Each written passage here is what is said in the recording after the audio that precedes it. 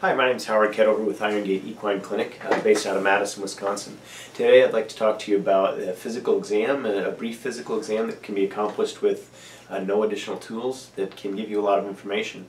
One of the reasons we recommend our clients know how to do a physical exam on their horses so they understand what the basics are of their animal and the normals for their animal. So that way if they do run into a situation where they're not comfortable, they can look at that and say, yes, this is a very different heart rate or respiratory rate, or something's changed in my animal, that when they contact us as veterinarians we can have a more meaningful conversation with them. So understanding the basics and the normal for your personal animal has great value. So things we're going to talk about to start with is from afar. What can we see when we're just walking up to our horse? The horse's attitude.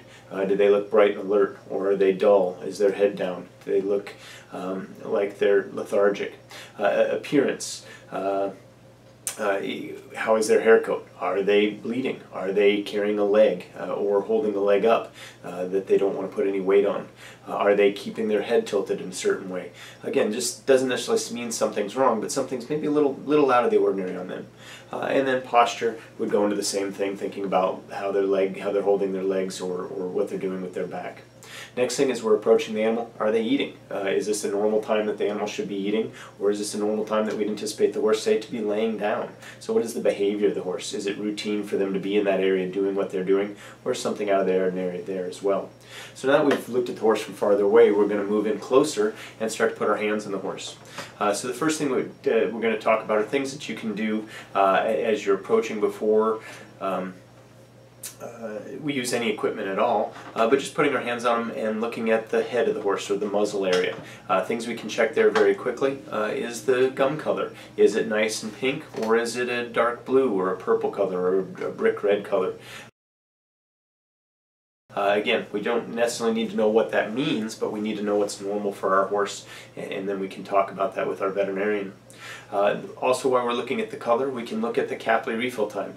If we go ahead and press our finger on the mucous membranes just above the teeth, the color will blanch out of that, the blood will blanch out. How quickly does that color return or go back to the normal color that it was? And last thing we're going to notice in the mouth is moisture content. Are the gums dry and tacky, or are they nice and moist? Could be an indication of if we have a dehydration problem. Next, starting to move a little bit farther back on the horse, is skin tinting. Oftentimes you'll see people do a skin tint, and what we're looking for there is indications again of dehydration. If we're looking on that horse, oftentimes you'll see people pinch the neck, the midsection of the neck. It doesn't give us a very accurate reading of hydration. We can get a false reading there pretty easily. So two places that we recommend taking a skin tint is just to pinch the skin right underneath the lower lid, right in this area, or on the point of the shoulder.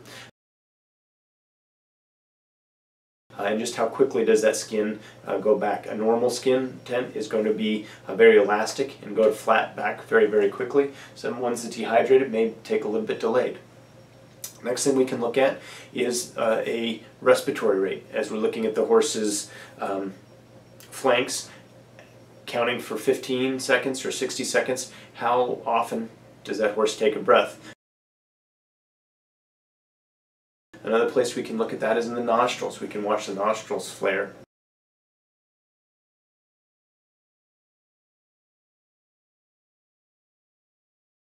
Heart rate is another place that we can look to try to get some information.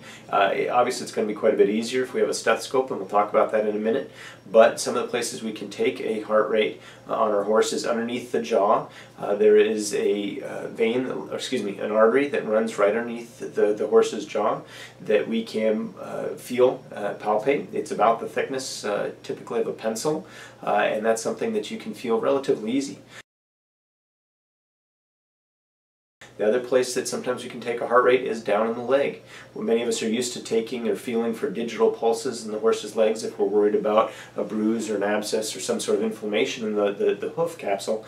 Well, we can feel down there along the horse's leg to catch that heart rate as well without any tools. Next thing we can try to find is bowel sounds. Again, it's going to be much easier if we have a stethoscope, but sometimes even just taking your ear and pressing it against the horse's abdomen back by its flanks. We might be able to hear, is there any motility at all? Is there any movement in that bowel? Does it sound like a nice orderly motion, or does it sound very haphazard or irregular? It's something we can tell. Again, much easier with a stethoscope. And then the last thing would be a temperature. Obviously for this one we're going to need to use a thermometer for that. Certainly the easiest thing these days is to go to any of your local pharmacies and pick up a digital thermometer. It's not going to be 100% accurate, but it's going to be within a 0.2, 0.3 of the actual temperature, so it's going to give us an idea. It's going to be close enough for what we need to know. But certainly having your horse used to having its temperature taken during times when it's not stressful might make it a whole lot easier during times of stress when things are bad.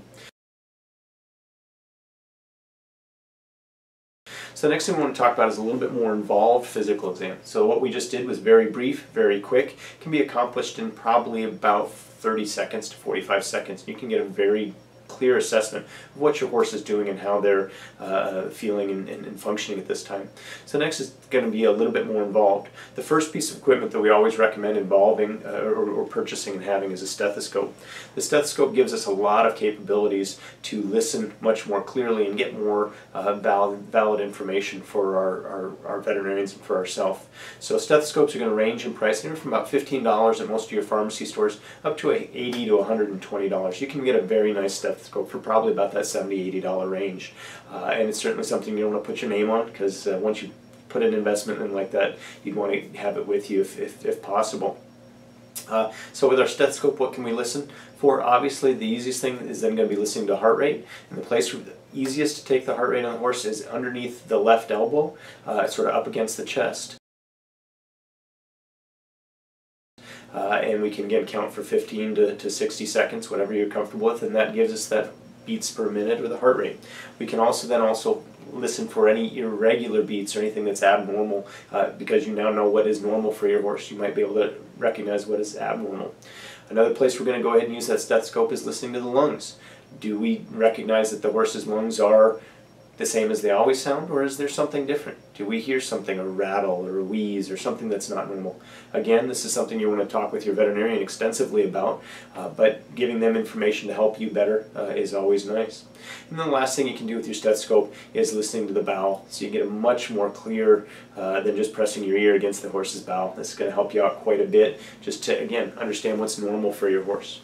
Another thing that we can look at is jugular filling. This doesn't require any extra equipment, but it's just something we would go and press our fingers into the jugular furrow of the horse's neck. And how long does it take to fill? Does it fill in a second or two, or is it very delayed? Not a great bit of meaning to you at this moment in time, but going forward, as you get more comfortable with your horse and talking with your veterinarian, it may be some very valuable information for them. And then the last thing, in a little more complete physical exam we want to do, is feel the muscle bellies, or the muscle masses of the horse, over the top line of his back, coming around his quadriceps or back in his hindquarters, feeling the inside of the hind legs. Oftentimes we have a horse that has a fatigue issue. That muscle may be very flaccid or soft, or it could be very, very hard.